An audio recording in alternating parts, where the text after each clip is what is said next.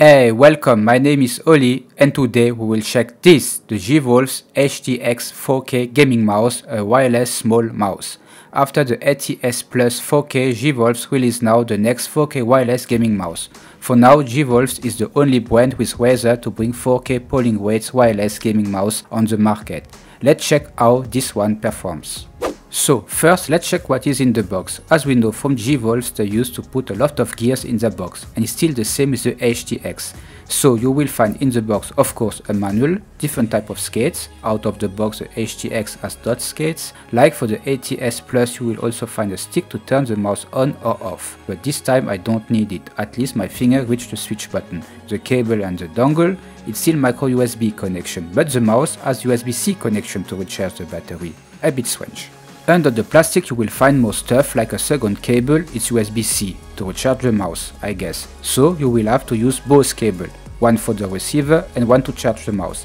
I think they could have chosen only one type of USB connection, or at least include in the box an adapter like in the Hati S Plus Ace, where you receive not one but two micro USB to USB-C adapter.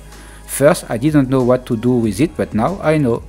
Also in the box an additional battery with a small testing station, grips and a paintbrush. For what I need a paintbrush? To clean the mouse?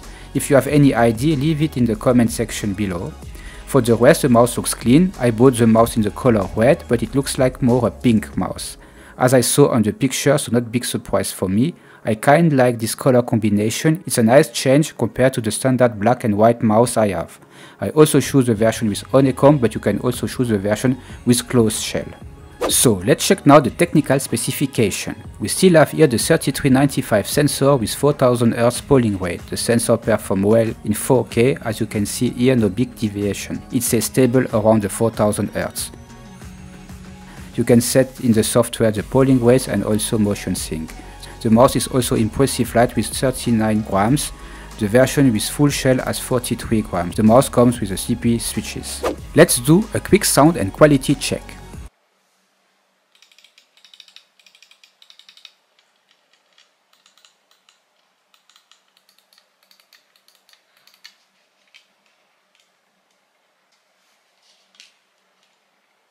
The clicks feel solid, just a little bit of pause travel, almost no side play. The side button feels good, no rattling or crackling sound, the scroll wheel feels good. The mouse is very robust, no flex on the shell. I know that some of you has bad experiences with the QC and customer service, but for me, at least on my copy, I have nothing to complain. The .ptfe skate is not what I prefer, I will replace them, but all in all it's as light as a final mouse with better specs and solid sensor implementation. The texture is great, it's grippy but not sticky, but if you don't like it you can still use the grips included in the box. Let's check now the shape a bit more in details and how I perform in gaming. So the HTX is, compared to other similar mice, flatter at the back hump, which make it great for aggressive claw grip or fingertip grip. But for me the scroll wheel is too small and too low, and I often accidentally click on the scroll wheel while firing. As you can see here, in Apex I use the scroll wheel click to ping information to my teammates, but this is due to my type of playing and gripping the mouse. It doesn't mean it will also happen to you. I just wanted to point out the small size and the low position of the scroll wheel. It's very compact at the front. As comparison here, the Starlight 10 small has the scroll wheel higher and the Atlantis Mini too. But for some of you, this low scroll wheel position can be appreciated. So to sum up, with the HTX, G-Wolves bring another great small mice with 4K polling weights on the market. The quality is overall very solid, no complaint. And with only 39 grams for the honeycomb version, also very light if you consider all the specs that this mouse brings with. The battery life is also solid. But all this has its price, and this is maybe a downside. $170 sounds first expensive, considering that you can buy a Razer Viper or Death header for the same price or sometimes even cheaper. But in the small mice market you can find only G-Wolves that propose such premium specs.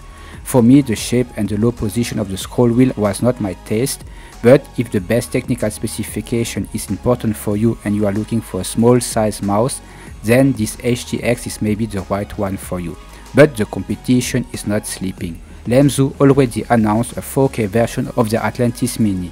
I can't wait to try this one. So that is for today. If you like it, don't forget to drop a like and to sub to the channel. If you want more infos, you can also follow me on Twitter where I post some news and what is coming next. I hope you enjoyed this review, and as always, see you next time. Bye bye.